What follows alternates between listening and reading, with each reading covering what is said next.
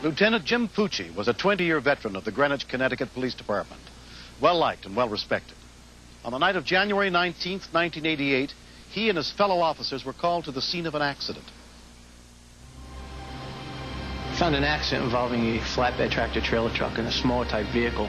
The small vehicle was pretty much underneath the flatbed portion of the truck. The situation was hazardous for both myself and the vehicles up there. Sergeant Pat Chilla was the first officer on the scene. There were vehicles passing me at a high rate of speed on both my right and my left. So we start setting up a flare pattern to protect the scene. Officer Gary Hanulik was helping to control the traffic. Headquarters notified me on the air to tell me to go qualify. We had our shooting program that was taking place. Veteran Lieutenant Jim Pucci arrived to take Officer Hanulik's place, laying down warning flares on the roadway. The non-injury accident had occurred on a 3-lane stretch of highway, reducing traffic to 1 lane and speeds to under 10 miles an hour. I've known Jim Pucci for approximately 15 years. When I became a police officer, we became friends, and we've been friends ever since. I left the scene and proceeded up to headquarters. I knew of Jimmy as I was growing up in the town. Jimmy was one of the guys you kind of looked up to and wanted to be like.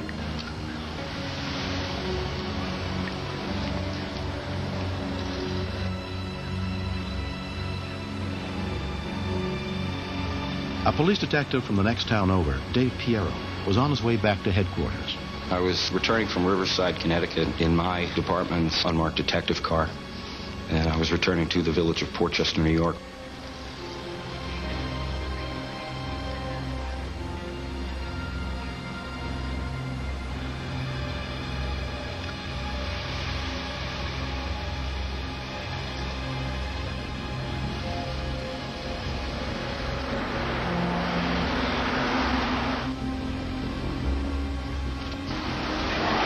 I observed a vehicle sharply veered in front of traffic towards the police cruiser.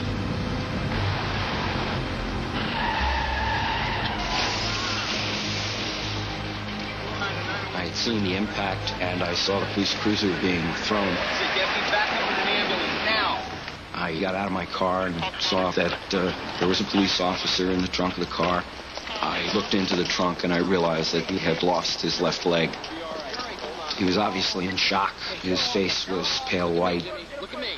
You'll be all right, Jimmy. Go get some help. I began talking to the police officer, telling him that, he's not going to die and that he is going to be okay. The words that he kept repeating really hit home. Here's a guy that I really admired, and he's asking me not to let him die. There was no doubt in our minds that if we didn't get Jimmy to the hospital quickly, that he wasn't going to make it. An urgent radio call about a cop down brought Officer Hanulik racing back to the scene, along with other officers in the area. I had no authority there. I just yelled out that we can't wait for this. We can't have a funeral in this trunk. Let's get this man out of here. We picked him up, laid him on the ground. I took off my belt, wrapped it quickly around to act as a tourniquet. The medic unit was not in sight at this time.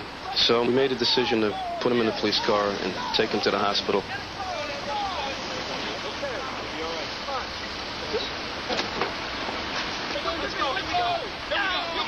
The trooper at this point gave Officer Panza the box that had the severed portion of the leg in it. Let's go, Paul. Let's go. All right, buddy. Go be all right. Hang in there. When I saw that car driving away, I knew there was only moments between life and death. I felt like someone had reached into my body and was pulling my heart out.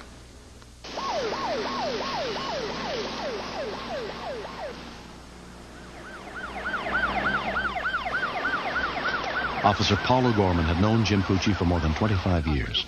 I remember Jimmy saying things about his family and that he didn't want to die. I just told him to hang in there and we'd have him at the hospital soon enough and not to worry about anything. While Jim Pucci was being rushed the 1.5 miles to the hospital, a member of the force was sent to notify his wife, Diana. My daughter said there was a police officer there to see me, and I saw Chucky Smith, and he just looked sad. and I knew something was wrong. He said that Jimmy had been in an accident. Trauma. Within 5 minutes, he arrived at the hospital, where a trauma team immediately went to work to try and save his life. Dr. Kevin Conboy was at the hospital that night for a meeting. The initial assessment was that he had an amputation of the one leg, that he had chest wounds with probable fractured ribs, which is impeding his respirations. He had a fracture of the right arm.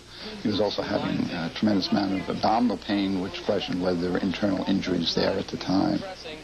Our major concern was the amount of blood lost. We had estimated initially that he probably had lost close to his body volume. He showed tremendous fighting power, wanting to stay awake. He was aware of the degree of trauma to his body. The situation was extremely critical. He was aware of it.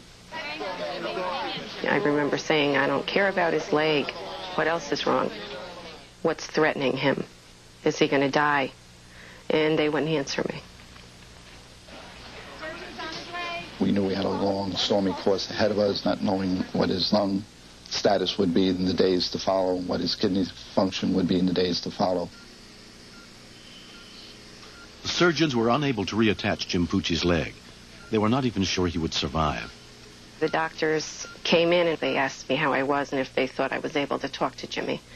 And I said yes. So I did go in and I talked to him. I was just so nervous. I kept saying to myself, don't get hysterical. You can't get hysterical. I didn't go home. I spent almost 2 weeks sleeping at the hospital. I came home long enough to take a shower and go back in time to talk to the doctors. The nurses kept saying to me, you have to go home. You have to go home. And I said, I'll go home when you tell me my husband's going to live.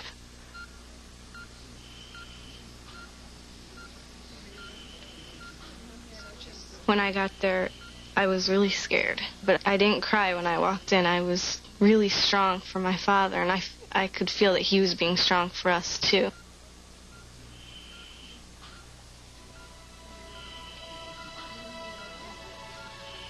Jim Pucci was hospitalized for 8 weeks and underwent months of physical therapy to learn to walk with an artificial limb. I think one of the major factors that pulled me through this ordeal is my love of life. I've always loved life, and I want to live life to its fullest.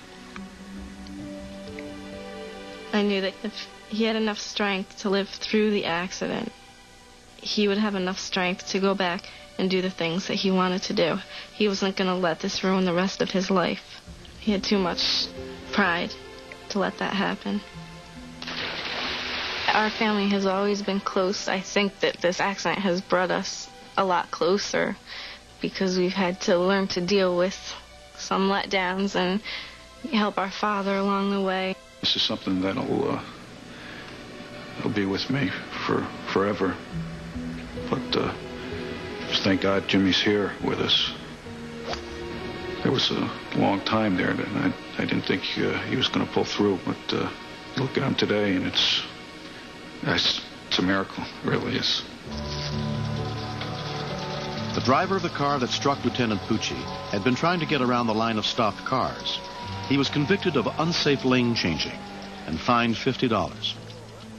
If anyone gets hero status out of this, it should be Jim Pucci, because here is a man who came back after losing a leg in a terrible accident, never once focusing on any disability that he had, only focusing on his abilities. 1 year after the accident, Jim Pucci returned to work on the police force part-time. I guess it's natural to say, why me? Why did it happen to me? But I'm so happy to be alive. I look at every day after that fateful night as a gift.